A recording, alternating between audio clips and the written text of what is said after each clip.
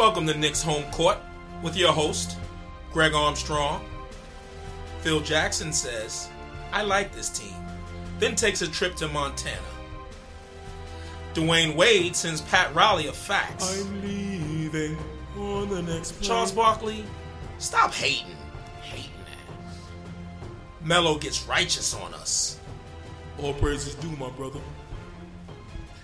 Coming up on Knicks Home Court.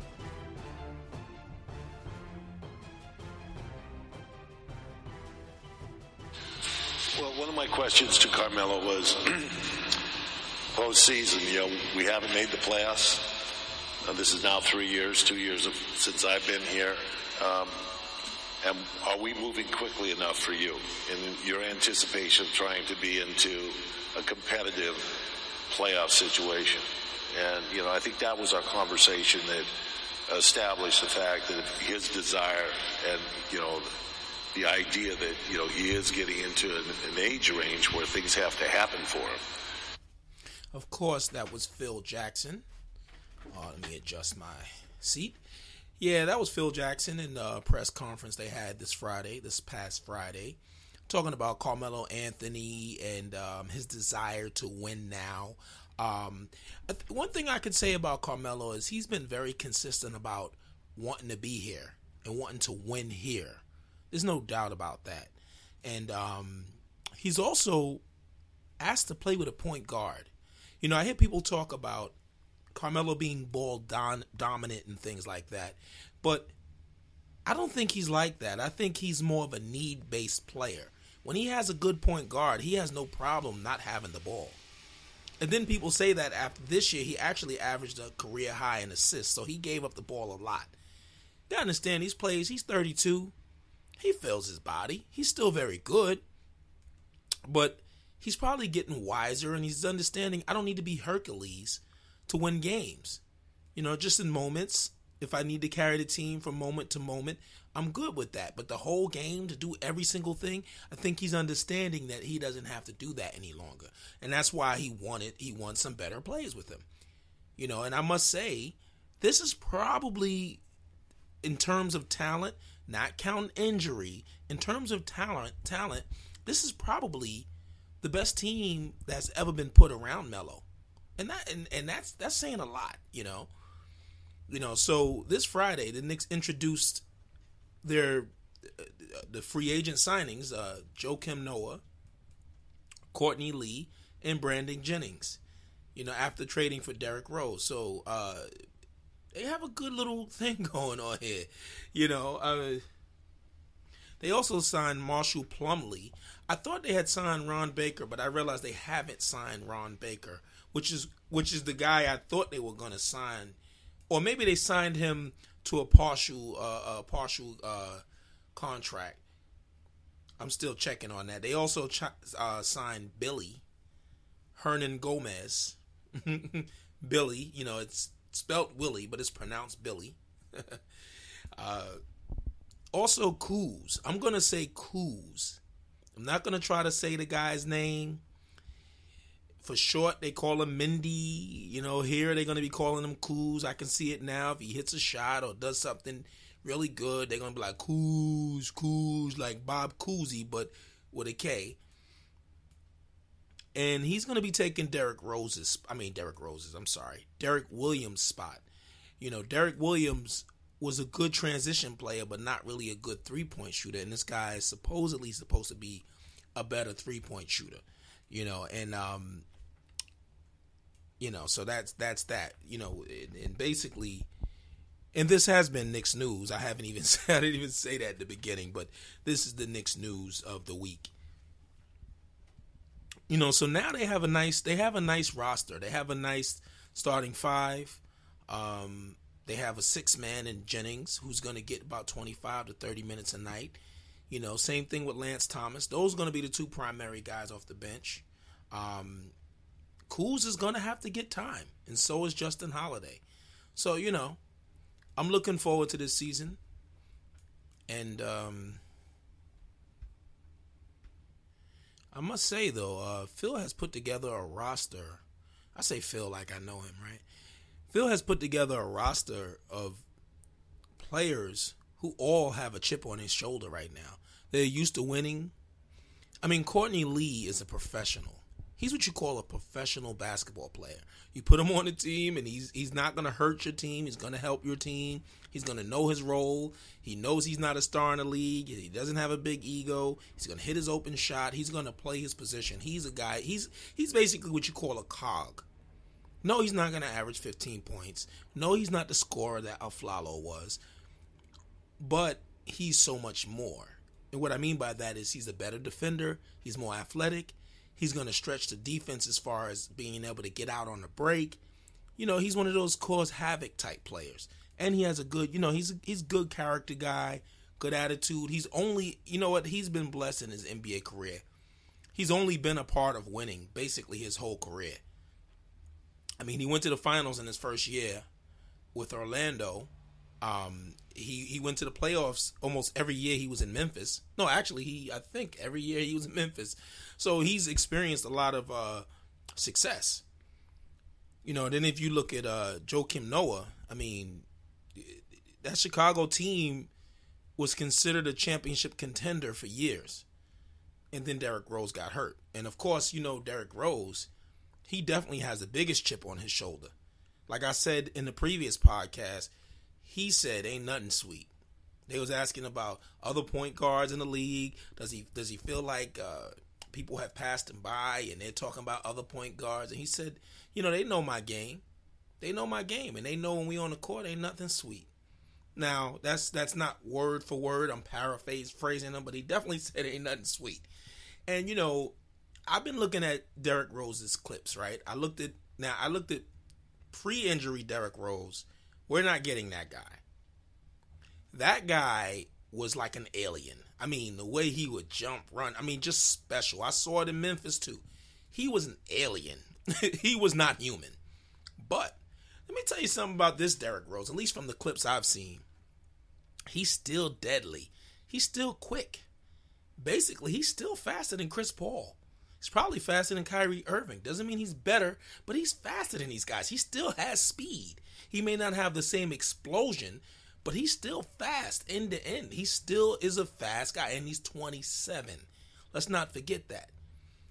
So he may not have the explosive two-handed tomahawk dunks on people's heads, but I was looking at it, and the NBA players are still afraid of him when he got that ball. He's still very quick. He hasn't lost any of those things. So, just looking forward to those things, And like I said, we have another good character guy, glue guy, in Thomas. I think he's a great glue guy. I think he's another guy like Lee. He'll do whatever. I think we have a good mixture of scorers, franchise-type players, or that used to be franchise players in Derrick Rose, franchise player in Melo, franchise player in Porzingis, and we have glue guys to go along with that. And that's a good mixture. You have Noah. We have guys who are happy with their roles. I will say this, that I think that we need to find a veteran, somebody like like a Richard Jefferson, like a Vince Carter, somebody who's willing to take a veteran minimum, who can come in a game for 10 minutes a game, 10, 12 minutes a game, and not mess anything up. You know what I mean? Like, young players, I would say the Knicks are 7 deep. After the 7 guys, there's a lot of question marks. There's question marks with Justin Holiday. There's question marks with the new guy, Kuz. There's question marks with Hernan Gomez. Well, you know what? O'Quinn, you know what he is, but it's still, I guess he's a little solid. He might be the 8th man off the bench, because you need definites when you're playing on this level, So, I think Phil Jackson has done a really good job, assembling this team. And I think another guy with a chip on his shoulder got to be Brandon Jennings. Brandon Jennings was really becoming a really good player before he tore his ACL. He was becoming a really good player.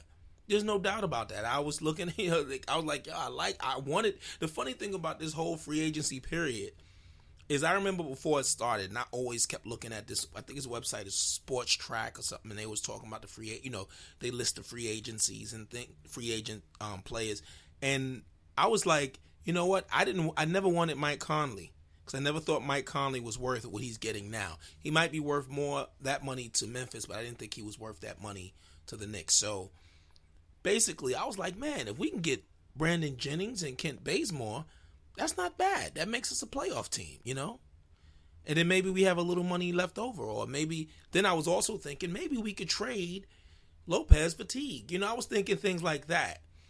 To get Brandon Jennings as a sixth man, he's a starter in the NBA. Let's not get it twisted. When he's healthy, he's a starting caliber point guard. So, and for $5 million, that's dope, man. There's nothing you can say. I don't even have no other words for it. That's dope. But, that has been NBA news. I'm going to stop right there. There's really nothing else to say. They had the press conference, and they introduced the team, and everybody seems happy. They did that. Now the Knicks fans seem to get excited. So, you should get excited. You should get excited. But anyway, that has been Knick news. Now we're going to move on to we're going to move on to NBA news. Man, oh man, talking about NBA news.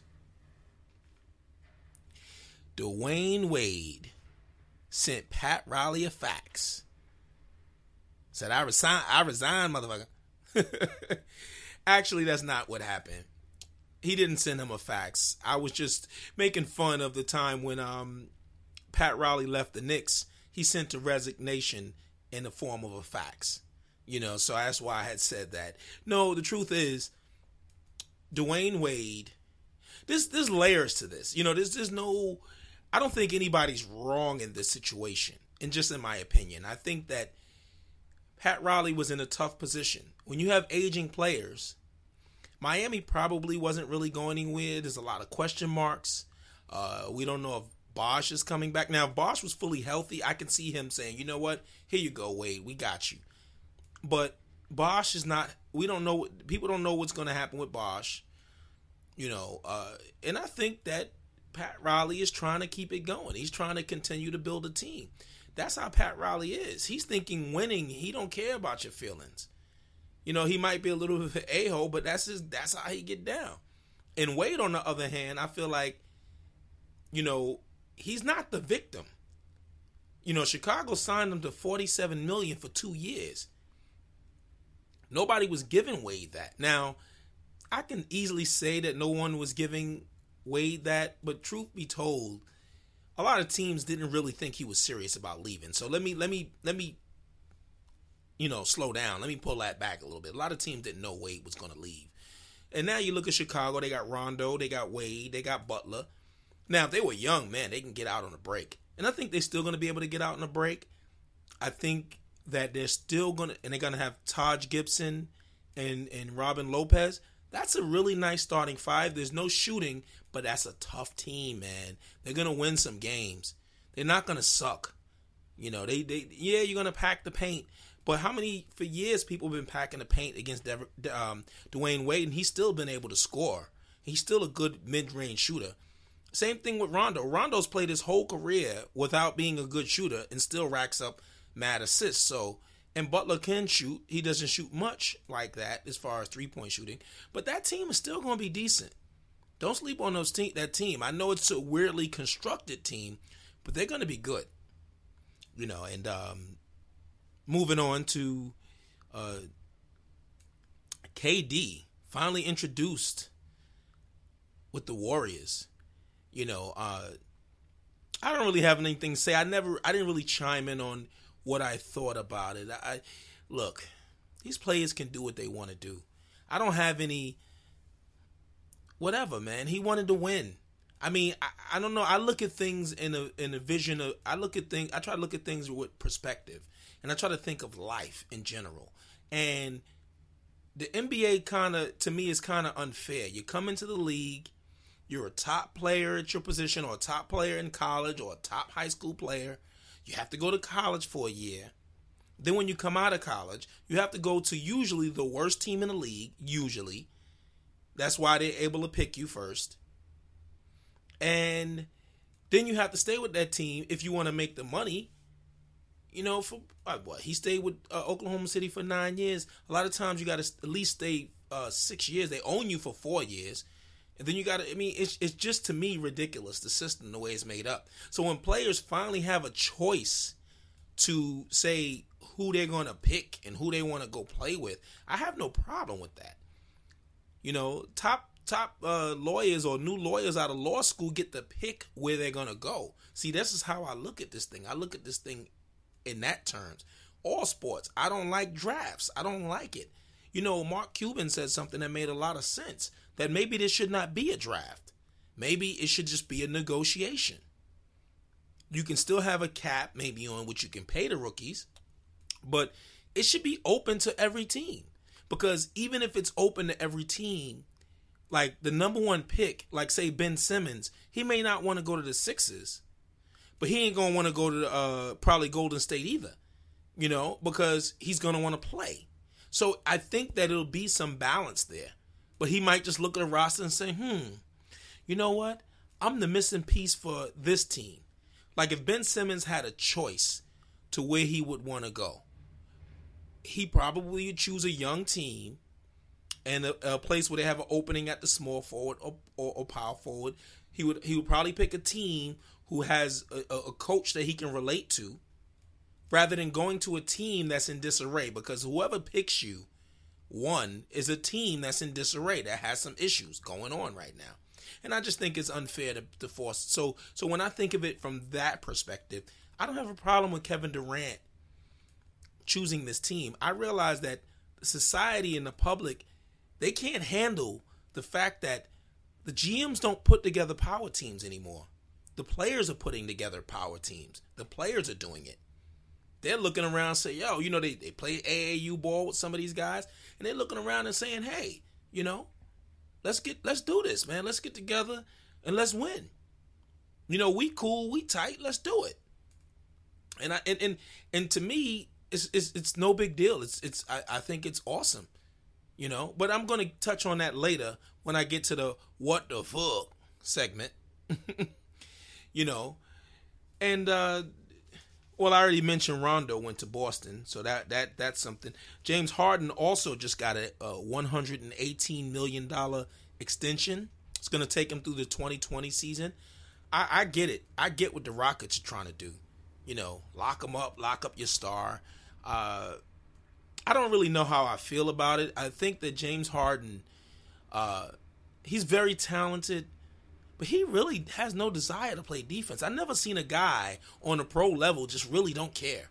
I mean, it's not, I can't even say he's bad at defense. He doesn't try. So I can't even, I mean, he does not try. I'm talking about when people are walking past him. I mean, running down and he just waves at them like he's playing a full court. Excuse the truck going by. Like he's playing a full court in Rucker Park or something. Like he's waving at players as they go by. But I understand Houston wanting to lock him up for long term. I get it. You know, you can't lose stars in this league. You know, but I also want to talk about the Brooklyn Nets real quick. And this will be my last thing I want to say. You know, I hear a lot of people, Chris Herring, just other Robin Lopez.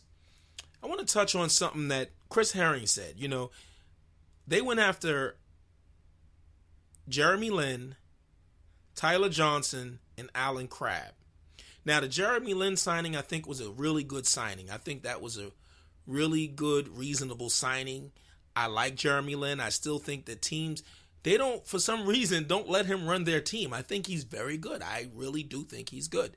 Is he star good? No, but he's starting point guard good. He's always been starting point guard good. But they spent $75 million on Alan Crabb and another $50 million on Tyler Johnson. They're very young players. They have some talent. But they're getting paid like they accomplished something. Now, I know we're in the new era and the new salary cap, and I know salaries are going to be higher. And I know that they both was restricted, so you had to overpay to get them. I get all of that. The one thing, though, and I don't know if people ever asked Brooklyn, because it's like Brooklyn's not on the radar here yet in New York, but did they even go after some of the top free agents? Did they even try? Because their position is very tough. They don't have draft picks, I think, for the next 2 or 3 years. So I understand they're going after young players or going after players, but did they even attempt? Because Lopez is a good player. Did they even attempt to go after the main guys? And I don't even mean what's his name, Kevin Durant. I mean, you can always give a call. See, this is how I think. At least make that phone call. You know what I'm saying? At least call and say, hey, KD, just checking. Can we get a meeting? No? All right, peace. You have a good, you take care. But you got to at least give a call. I mean, it's the same thing when I was younger. That was my philosophy when it came to women. I would always approach the most beautiful woman every single time. And that was me. And I'm like, you know what? I'm probably going to fail 90% of the time. But that 10% or 99%, that 1% is still going to get me a bad chick. I'm still going to get somebody that's beautiful. You got to try. So I don't know if they did. I'm not going to say they did or didn't. I'm not really sure. I don't know. I haven't read anything on that. But it's funny because, Chris Herring said, he thought the Knicks would do things like this. Let me tell you something. If Phil Jackson would have gave this kind of money to these players, he would have been killed for that. He would have been killed for that. Now, everybody's applauding this GM that they signed. He's never done the job either. It's the funny thing about the bias against Phil. He's never done this job before. He was a part of a good organization, but he's never done this job. And first time out, he's giving out big checks to unproven players. You know what? I wish I would have had my the internet open. I could have looked up these guys' stats, but I'm sure they both averaged under 10 points a game. I'm sure none of them had a PER or a PER rating over 20, over 15. These guys are probably... So right now, we don't even know... All right, Tyler Johnson. Young player that has talent, but the truth be told, we don't know how good he is. You see? Because the league is funny. You'll have a spark, but once the league focuses on you, then we'll know who you are. Once the league adjusts to you, just like in baseball, they adjust to you. Remember Kevin Moss was hitting home runs for the Yankees? 7 straight games, 8 straight games, and the league adjusted to him, and he was a scrub. He was out the league. I think he damn near was out the league, or maybe he got hurt. I'm not really sure. I don't remember. I'm not going to look it up, but I know that the league adjusted to him. So when I look at Alan Crabb, I like him too. But at the end of the day, dude, he's proven to be a role player. You're giving him 75 and it can go up to 83 million based on incentives. Come on, man. So anyway, I just wanted to get that out there because, Oh, and one last thing I just wanted to say. Peace out to Derek Williams. I really did like you, man. I did like you. You took $5 million to join the Heat. They needed a small forward, so you might start. I hope you do well. I really liked you. But now that I think about it, the guy we signed, Kuz, was cheaper than you. He was cheaper than Derek Williams. I'm never going to say he was good because Derek Williams is an NBA player. This guy, Kuz, we don't know. He may be. I'm going to trust in Phil and trust in the recruiting that he is exactly, what the Knicks need as far as a floor spacer, being able to run the floor and being athletic, and he's ultra aggressive. We'll see. Well, that's the NBA news for you. We're going to move on to our next segment. It's called What the Fuck? Man, what the fuck?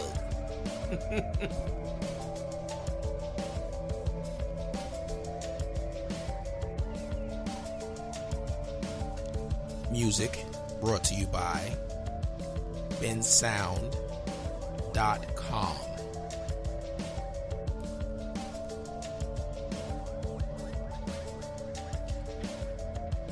So Charles Barkley,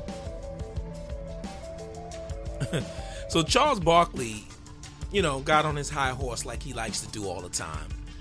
And he started talking about Kevin Durant cheating his way towards a championship, and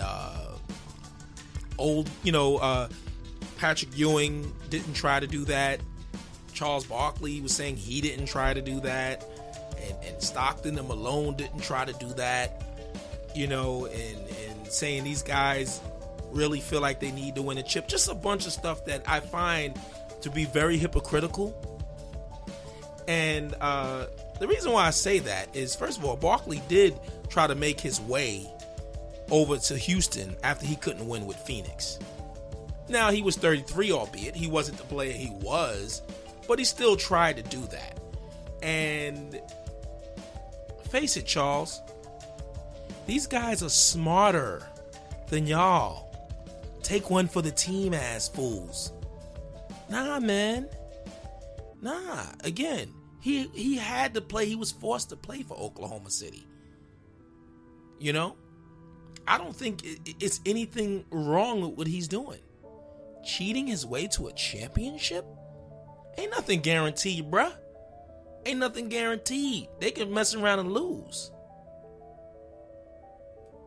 It's ridiculous. I understand he's saying he was disappointed at the decision, and he's not going to hate while he's hating on Durant, saying he's not going to hate on Durant.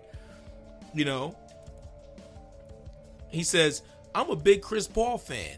I'm sure Chris Paul wants to win a championship, and he could, when his contract is up, go join one of these super teams and get a championship. Now, I'm going to stop you right there. Chris Paul is on a super team, but they just been injured. You know what I'm saying? Chris Paul is on a very good team that just has a lot of injuries. All right.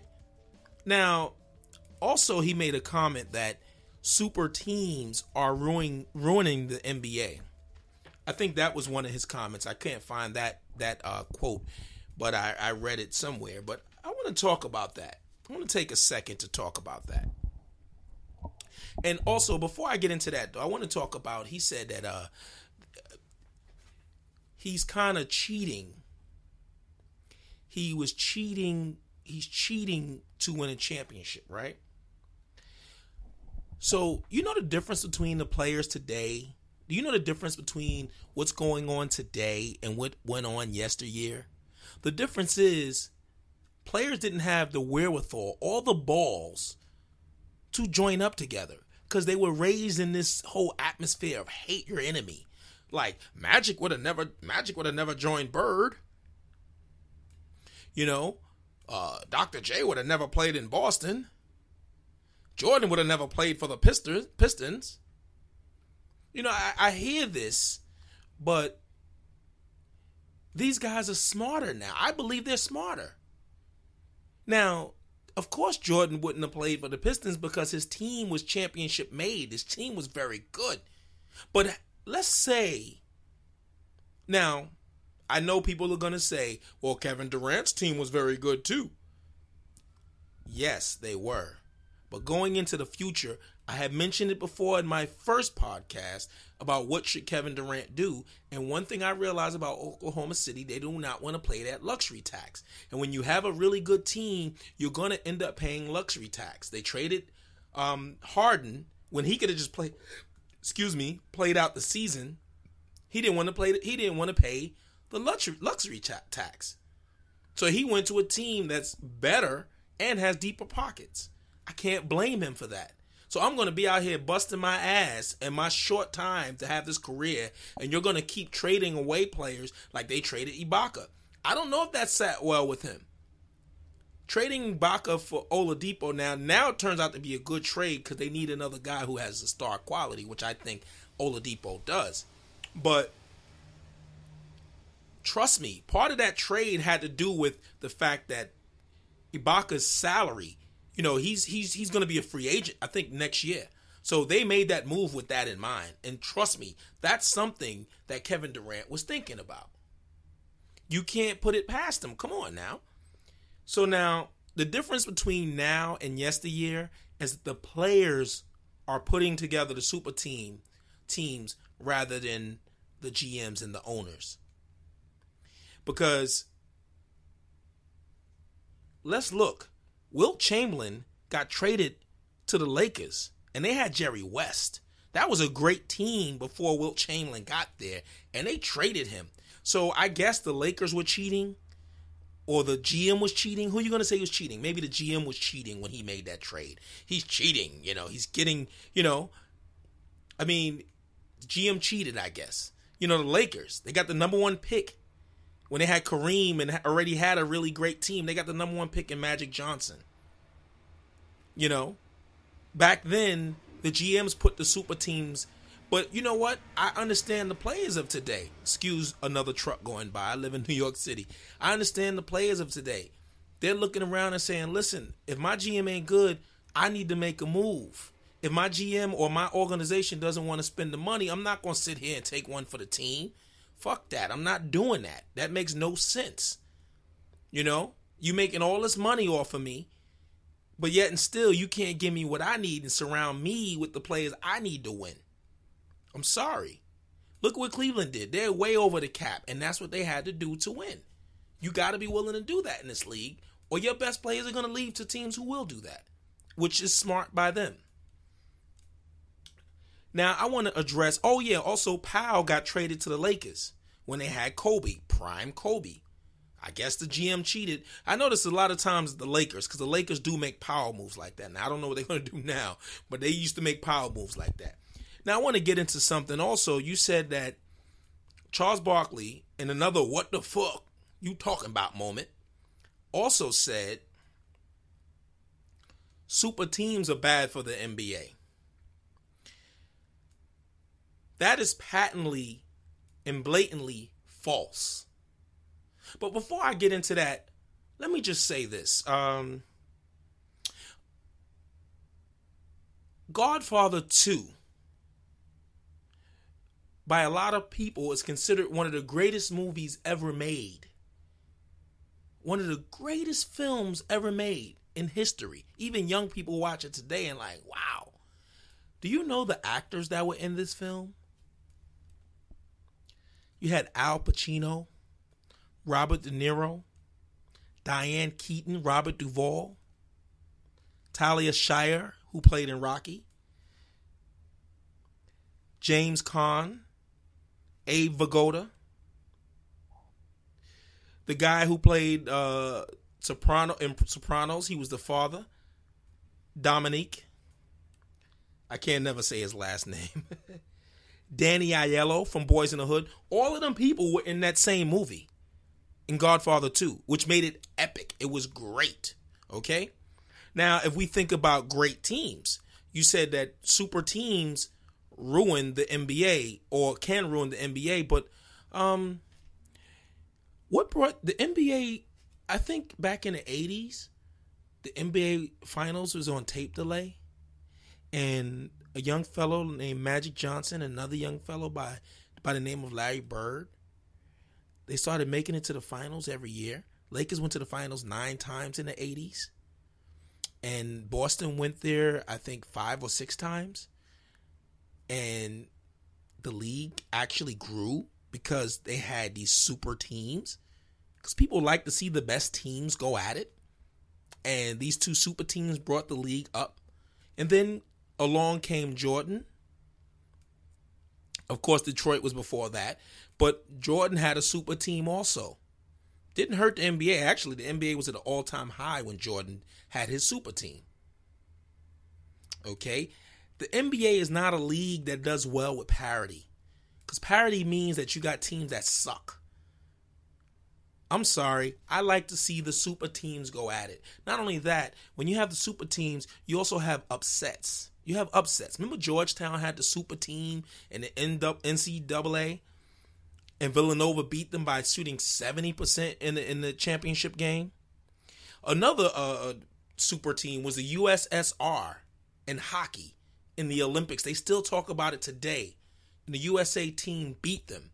So those were super teams. That's another good thing people like about super teams is they like to see them get beat. So Golden State is going to be a traveling circus this year. Don't sleep on that. People are going to pay and watch Golden State. They're going to want to see. They're not going to care that they're slaughtering teams. People like super teams because people like excellence. That's America. It's the American way. We like excellence. You know, so you put all the, look at it. You have the 1998 Yankees. all up and down their lineup was great players. You had the 1927 Yankees with Babe Ruth and Lou Gehrig. You ever notice that people still remember these great teams? So to me, it doesn't matter how they came together. It's how they perform, because at the end of the day, the NBA is not just about competitiveness. It's also about entertainment, and the great players will show you this is what great basketball is supposed to look like. This is what it's supposed to look like.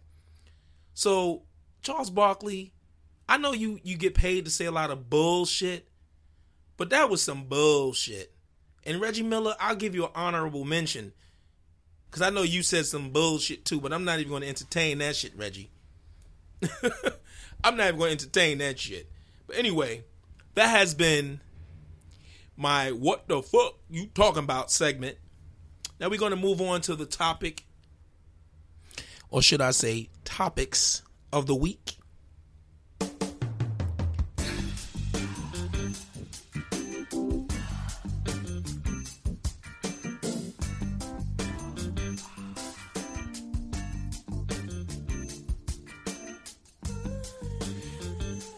All right, now we're going to get into our topics of the week.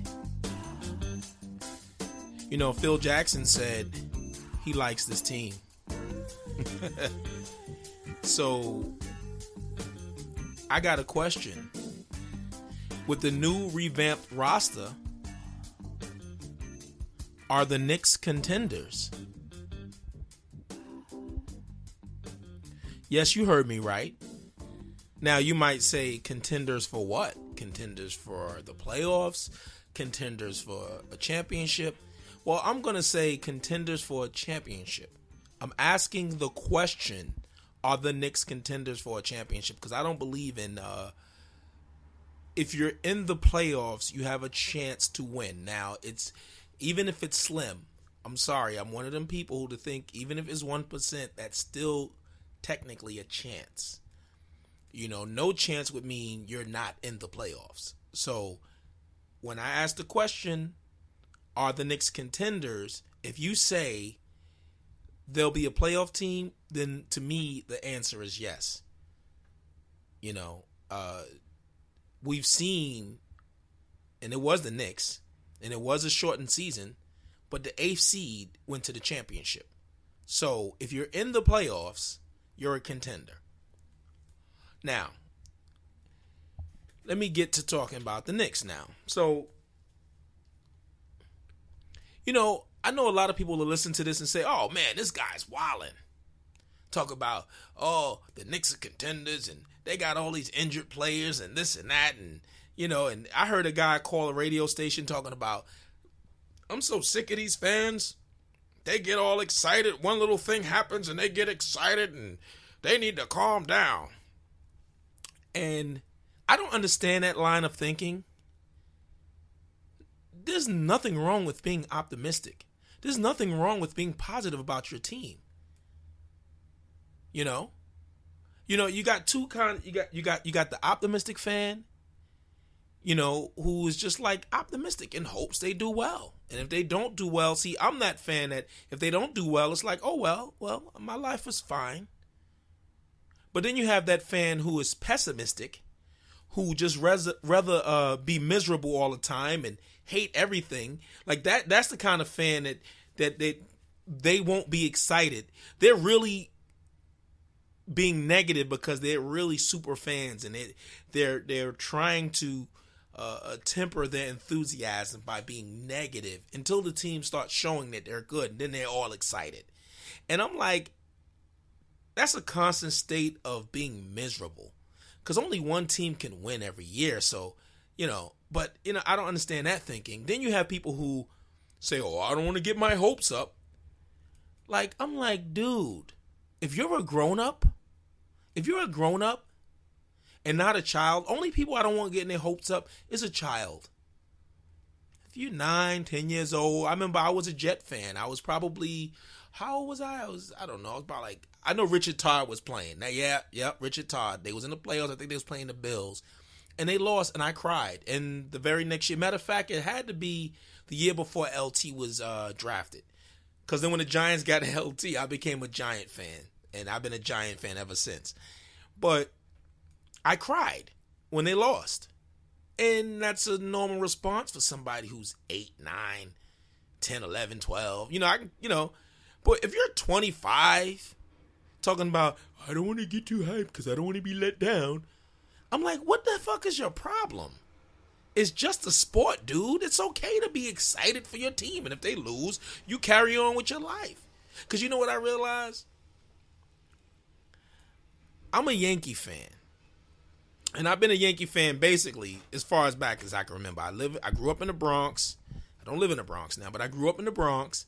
And I remember I was very young when they were good in 77 and 78, and I think they lost in 81. I was very young. I don't remember that much about it. But I remember them in the mid-80s just not being good for a long time. I remember when they had Ricky Henderson, they had all this hitters and all this excitement and all of this. And then finally, come along 96 or 94, 95. They started getting better. And I remember when they won the World Series. It was great. It was euphoric. But then after that, I had a sobering moment. It was like, okay, all of this rooting and my team won the championship, and tomorrow I got to get up and go to work. Yeah, I'm gonna have a smile on my face, but nothing changed for me. So you put all you put all this energy into being a fan, and then when your team actually does win, forget about losing. When they actually win, you realize, okay, yay, and that's it. Yay, they won, and that's it. So I'm not saying don't be a fan and don't be happy and don't be ecstatic, but at some point you have to realize this is entertainment. If they win, great. I just want my team to give me enjoyment. When I watched the Knicks in the 90s, they gave me enjoyment. They didn't win a championship, but they were very relevant. Every year they had a chance to do something. We just got beat by somebody better. I'm not going to look at that, oh, that's a waste because we didn't win. No, I bet you them people of Utah would love to have that time back when they were going back to the finals, even though they lost.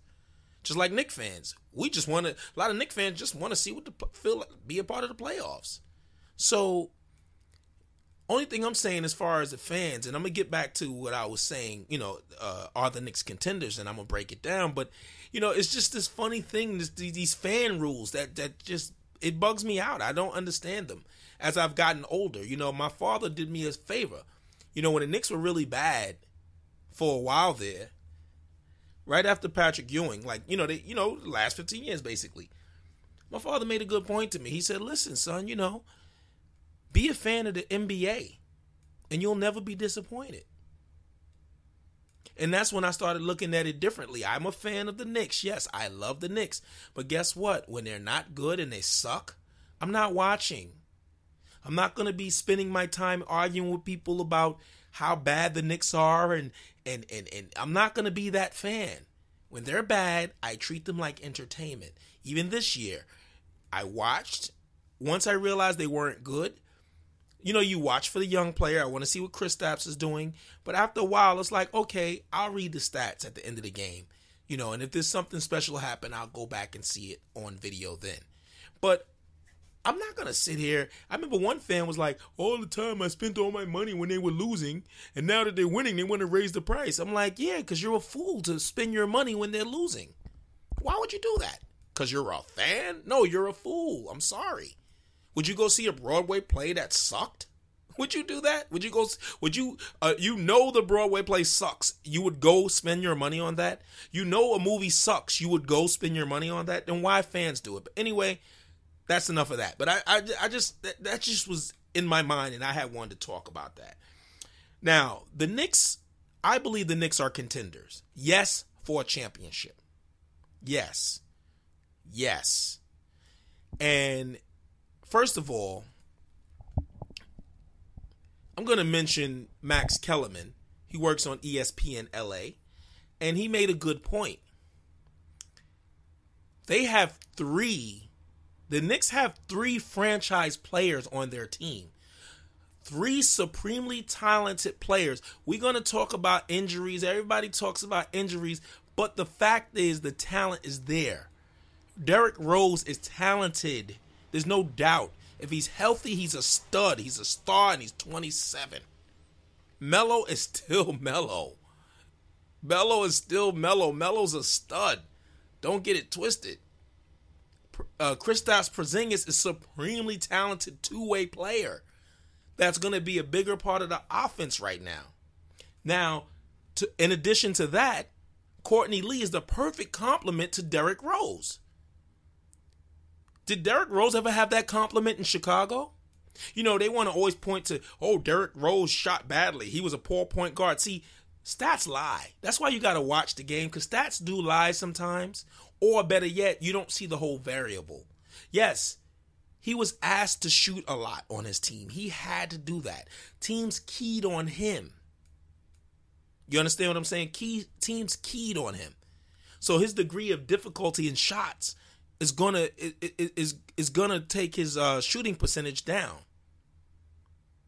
But how many offensive rebounds he creates by just penetrating and drawing his man, like Kristaps Porzingis said. He said, look, I'm just looking forward to all the tip dunks I'm going to get, because he's going to draw the defense in, and my man's not going to box him out. His man is not going to box him out, and he's going to be dunking it. That's what happens when you have a great penetrator and a shot creator. You know, and like I said, and like everybody's realizing now, it's like they're waking up. Derrick Rose has never played with an offensive weapon as Melo. Actually, Melo, he played with Iverson. And that's another thing, too. Speaking of Melo playing with Iverson, you know, I'm going to give Bomani Jones the credit on this, because Bomani Jones is the one who said Melo can play with a guy who's used to having the ball a lot, because he played with Iverson and J.R. Smith. Y'all got Melo all wrong. Melo is not selfish. You know, look how Melo plays in the Olympics. Does he dominate the ball then? No, he's playing with other great players. He plays his position. And I think that's all Melo wants to do. That's all he's wanted to do. I want to play my position. I can shoot, I can score, I can get open, but I want teammates to help me. He's always wanted that. He never wanted to carry the load like that. He just wanted to win. That's what I believe with Melo. But of course, he got a bad rap. Now, if the Knicks, I'm going to just say this real quick, just for the record. If the Knicks turn out and be really good and get to the conference finals this year and really be like a 55-win team, watch how people say Melo changed. You're going to hear this bullshit that Melo changed. He's a different player. He's the same fucking player he's always been. Even, all right, for example, his MVP season, well, when he was second in the voting to LeBron James, he was all NBA first team that year. That very next year, the team didn't make the playoffs. His stats were identical. And he didn't even make the NBA third team. Kevin Love was on that team. It's just so, you know, it's just ridiculous. So you got 3 franchise type players in the starting lineup. You have a complement to those players. Courtney Lee complements Carmelo Anthony on the offense and complements Derrick Rose on the offense, complements Derrick Rose on the defense also. He can probably guard the team's opposing point guard if that's possible, depending on the matchups, you know. And then you have another glue guy in Joakim Noah who doesn't need the ball. He's like a better version of Tyson Chandler. Now, I know he's coming off injury, and a lot of people say, why am I saying he's a better version than Tyson Chandler? Because Tyson Chandler was just a screen setter. He was a very good defender, but he was not the passer and facilitator that Joakim Noah is. He's an amazing facilitator. There's no doubt about that. And he's a perfect glue guy. He's going to give you his all. And those guys are supporting. Then we got this 6th man coming off the bench, and Brandon Jennings, who would start for a lot of teams in this league. They're worrying about him being hurt. He's not hurt. I saw him last year. He's fine. He came here for $5 million. You got to give Phil his props on that. I thought that guy was going to get $10 to $12 million. I guess people were scared of that injury, you know. But I have to assume health. I have to trust the Knicks staff. I have to trust Phil Jackson. And I have to assume that they're going to be healthy. Now, Derrick Rose is not going to be the springboard player he was a few years back before that injury. But I've been looking at a lot of those tapes, and Derrick Rose is still quicker than most of the guards in the league, yo. He's still going to be able to penetrate. And everybody knows when Melo plays in the Olympics, he has a great year after that. He's done it each time. And also another thing about Melo is when he plays with a really good point guard, why does he have his best seasons when that happens? So where is this Melo selfish shit? He's had his best seasons when he's had a good point guard. Melo knows how to play with other players. I don't know where this stupid stuff comes from. I heard Brian Windhorst say that, and I thought it was stupid. He said, oh, well, Melo's used to having the ball in his hands. Yeah, when you don't have a point guard. When your point guard's Calderon, yeah, he's going to have the ball in his hands. When that's your point guard. But when his point guard was Jason Kidd, what he was doing? He was finding his spot on the floor and killing them, period. When his point guard was good Lord, I can't believe, Chauncey Billups, he was finding his spots and killing them. So people need to stop that BS. You know? So when I look at it, I think the Knicks are contenders this year. They have some great players. I'm expecting to still be great. You know, Lance Thomas, another guy. Now, I think an issue for the Knicks is their bench. And remember, I'll just tell you this. A good bench is important for the regular season. Not as important in the playoffs. As you can see in the playoffs, the best players play the bulk of the minutes. So the bench gets negated. Because you're not going to have your bench players in when the star players of the other team are playing majority of those minutes. You're not going to do that. You're going to have to let, because your bench players aren't as good as the other team starters. However, during the season, you need your bench players. So I have confidence in Brandon Jennings. I have confidence in Lance Thomas. But after that, yes, there's some holes. I think Lance Thomas is going to play 25 to 30 minutes a night. I think the same thing with Brandon Jennings. So, I was just reading something. Thought I was running out of disk space. So, if you look at that, then the next guy we have Kyle O'Quinn. As Phil Jackson said, we're going to lean on Kyle O'Quinn. That we're going to lean on him to play backup center, I guess backup power forward. It all depends on Hornacek because we can go small. We can slide Lee over to the 3 position depending. Because some teams play 3 guards. If you're playing 3 guards, we can play 3 guards. We can literally play 3 guards and play small. We can play Derrick Rose, Brandon Jennings, Lee, Melo, and Porzingis. And everybody can shoot the 3 on that team. Now, everybody's not great shooting the 3. The only really good 3-point shooters would be Melo, Porzingis, and Lee. And the other 2 guys can penetrate. I mean, that's deadly. But like I said, this guy, Kuz, they picked up. I'm not going to attempt to say his name. It looks like he's going to be getting playing time. Hopefully he's good. We're going to see. He's 6'9", 230. He's a physical specimen. He's athletic. It seems like he's going to get playing time like now. Like he's been brought in to replace Derek Williams. So we'll see. But like I said, these players are used to winning. They all come from winning cultures. That part of Phil's job is done and complete. He's going to have there's some congruency. Derrick Rose has played with Noah before. That's very important. When you have players who... Melo has played with Porzingis and Thomas before. Porzingis has played with Hernan Gomez before. That's important to try to find players who know each other because you're going to have a lot of roster turnover, exactly what Phil Jackson said. So, again, I'm going to end this topic. I do believe the Knicks are contenders. I won't put a number on how many games I think they're going to win or anything like that. But just remember that you're putting these players around a still prime Melo. Melo's still prime. So you're putting these type players around a prime Melo and a prime Derrick Rose, if you want to be real about it. And a person who's in Kristaps, I don't know what to expect. But he's going to be featured a lot more. So I think the sky's the limit, man. Hey, we don't know what the future holds, but why not be optimistic? I don't think, what is it hurting? If the Knicks suck and don't make the playoffs, they get a high draft pick. I'm going to be optimistic regardless. It does not matter. But if you ask me today, with Derrick Rose, Courtney Lee, Carmelo Anthony, Kristaps Porzingis, Joakim Noah, are the Knicks contenders? Yes. And if you want to worry about the bench, Jeff Hornacek is going to stagger the starters. He's going to always keep one of those scorers in the game at all times. Derrick Rose, Carmelo, or Porzingis are going to be on the floor at all times. They're going to mix and match, but keep the main scorer on the floor. They have a big three, folks.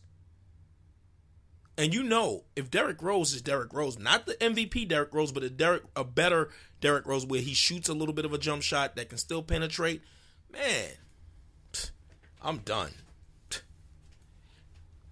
Now, the next topic I want to get into is, should athletes be more vocal when it comes to social issues? And what brings me to this is basically Carmelo Anthony. Now, I'm going to read an excerpt. Actually, it's not even an excerpt. It's the whole statement he made. You know, and the reason why I started out before is like Carmelo Anthony being all righteous, because he started off on an Instagram post saying, first of all praises due. So I just was joking about that.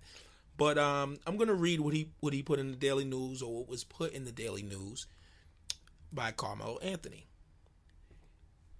The system is broken. Point blank, period. It has been this way forever. Martin Luther King marched. Malcolm X rebelled. Muhammad Ali literally fought for us. I don't want to say for us or of us.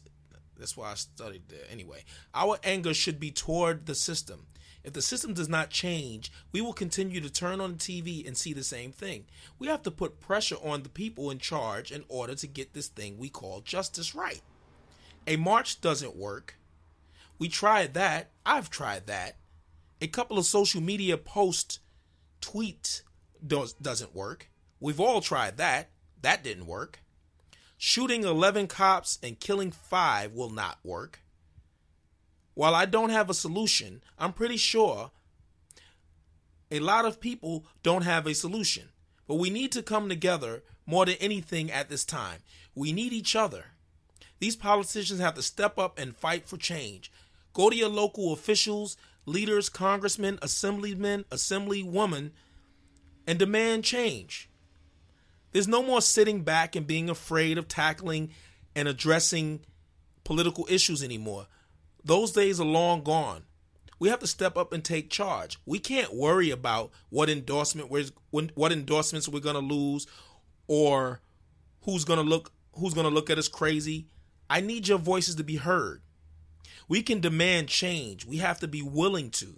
The time is now. I'm all in. Take charge. Take action. Demand change. Carmelo Anthony. Now, pardon my little stutter earlier, but the way it was worded here, it just seems, it said Muhammad Ali literally fought of us. I don't know if it meant off US or for you. I don't know. Maybe it was a typo. It kind of threw me off. But anyway, I want to address a few things he said.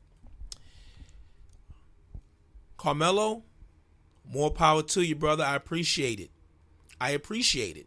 Putting yourself out there like that, not being neutral, because people are dying in the street, and it's a serious situation. But I do disagree with a few things that you have said here. So you said,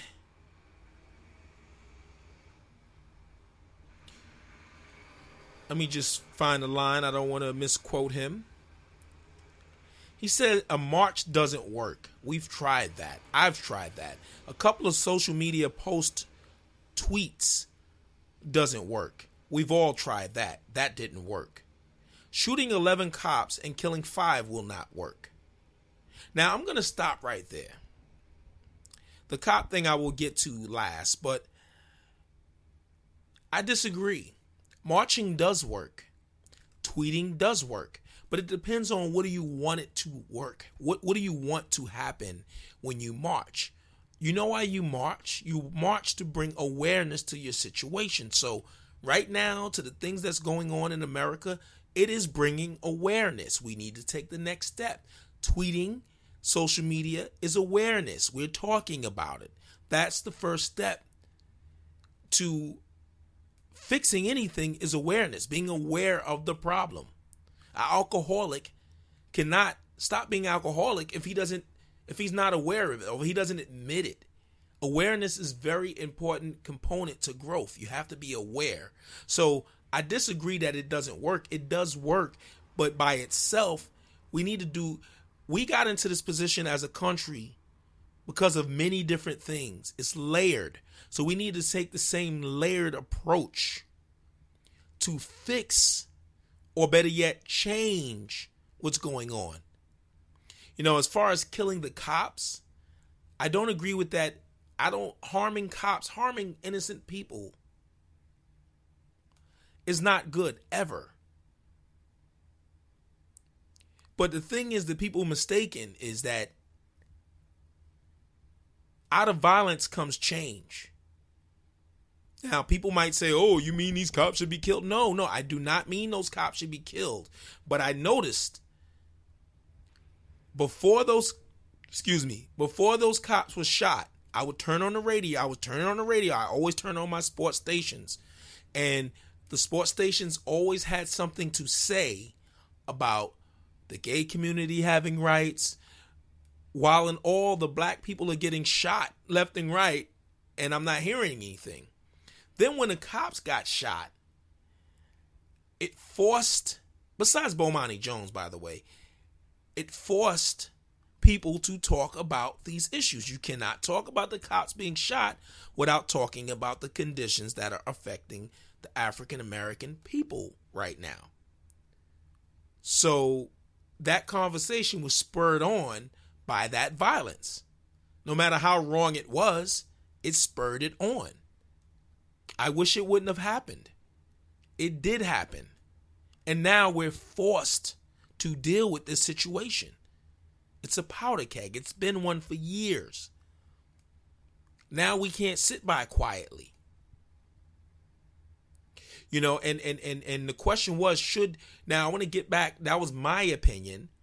Now let me get back to what he was saying. Now I do agree that we need to revamp the system.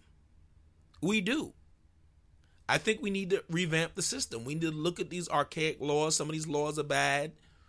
Some of the way the police handle things are bad. But I believe, again, I'm not blaming the officers anymore. I don't blame them. They're following orders. And you can't tell me that a cop did bad or it's the cop's fault when the system that employs the cop consistently lets him go free, does not arrest him, does not bring up charges. So if that's the case, I can't blame the cop, because if you're letting him go, you obviously believe he did the right thing. So I can't blame the cop. So anyway, I'm sorry. Let me get back. Should athletes take a stance in social issues? Should they be more vocal? LeBron James had a chance to be more vocal with the situation with the I Can't Breathe shirt, and he chose not to. I don't knock athletes for not being more vocal. I mean, look, there's other ways you can do positive things. Education. You can put money into that. LeBron puts a lot of money into education. So I'm never going to look at LeBron and say, oh, you're a sellout, you didn't speak up. Not everybody has to do it. Everybody doesn't have the capacity to do it. Because sometimes talking is just talking. It's great when we see somebody who's famous use their platform, but at the same time, it's not action, it's words. So it's more awareness to the situation. So, but I will say this. If we look back in history, just about every athlete who took a stance on social issues are deemed legendary because of that. Jim Brown is well respected now. Yeah, maybe he don't have the money he would have had, but he's well respected because he took a stance. Muhammad Ali just died, and people are just everywhere falling on themselves with Muhammad Ali because he took a stance. Because, see, basketball is 82 games a season plus the playoffs. Football is 16 games per season plus the playoffs. Baseball is 162 games plus the playoffs. Life is the entire year. It's every day. It's every night. So when they speak on these things, I can't knock them. I applaud them. But I'm not going to penalize the ones who don't speak. But I'll say this. You can find a cause. It doesn't have to be civil rights. It doesn't have to be rights for African Americans, rights for women. It could be animal rights. There's so many things in this world that need correcting. You can stand up for hunger. Everybody will be on your side for that. There's nothing wrong with speaking against hunger. You can speak against violence. You can speak against bullying. There's a lot of things you can speak against. So that won't put your brand in jeopardy, especially if you speak against hunger. If you take if you really try to feed the hungry, come on, you're going to blow up even more. Even the corporations will support you in that. So there's nothing stopping you from doing that. An organization to educate people. That's a social issue. So there's many issues you can choose. So yes, I do believe athletes who are in a position of power, being that they're still stars, being that they still have money, that it won't hurt them. I think they should use their platform and their face and their money to bring awareness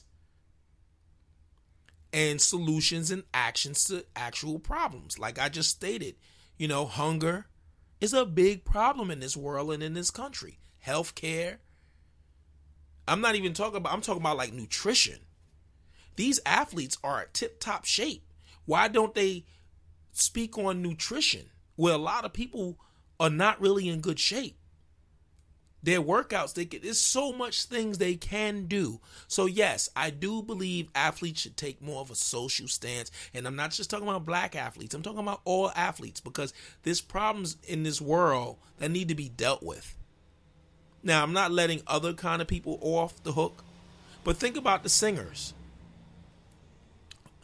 What is the iconic song that that Marvin Gaye made? Mercy, Mercy Me. What's going on? It's legendary. It's legendary.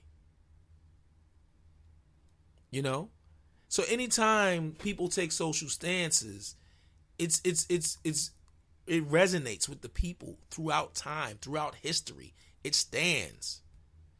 Nelson Mandela, he's not an athlete, obviously, but he took a stance, put his life on the line for a cause. He will never be forgotten. So you become immortal when you do these kind of things. Now, you shouldn't do it to become immortal, but you become immortal when you do these kind of things. So Carmelo Anthony, more power to you. This is a sports podcast. I probably won't talk about social issues. Only reason I'm talking about them now is because it actually was a Knicks player and a basketball player who talked about it in Carmelo Anthony. So normally I won't get into social issues on the sports podcast. I won't do that. But I had to do it for this episode because right now there's a lot going on. My condolences to all the families who've lost people, the families of the police officers that are affected, the friends, the woman who lost her boyfriend, who was bold enough, who had the presence of mind to videotape. I mean, it's just incredible.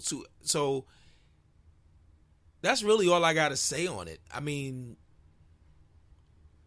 again, I would urge people to vote in your local elections. Judges have to be voted in. DAs have to be voted in. Congressmen and senators, mayors. You have to vote in those things. Don't worry about the presidential vote. That's important. But these areas where you need to pay attention to. I mean, I thought that when the NBA players came together against Donald Sterling, it was a no-brainer. They had to. And I respect it. You have to. So, again, I would urge NBA players, if they can hear me, they probably won't hear this, but pick up an issue. It'll make your life better. Trust me, it'll make you more fulfilled when you help someone in need. We all know how that feeling is. I helped the old lady across the street and I felt good about it. You know, I had a little more swag because I did something nice. I did something good. We've all been there when we've done something nice and we know that the universe is smiling on us. People are smiling on us. You just feel good when you do good things. So that's all I got to say. That brings us to an end of another podcast. It's been real. Once again, I'm going to do one of these once a week. I will try to increase eventually. I'm still learning how to put this whole thing together. It's been a fun experience. Hang in there with me. They will get better over time. I will eventually have visitors and things like that. You can also check me out on Twitter. It's at Nick Show. On Twitter, I'm at Nick Show. And remember, it's 2 S's. It's Nick's plural show. So, you can follow me on there. And basically, it's strictly basketball. I don't do anything but basketball on that Twitter site. I'll retweet things I've read from Ian Begley or other people, Chris Herring. I like to do it that way. I'll put my own opinions, my little rants and stuff like that. So tune into it. It's really good. It's really good. So anyway, everybody be safe out there. Let's love one another and let's be peaceful. Let's be peaceful. Let's be loving. That's all I got to say on the matter. So I got to say peace. Take care.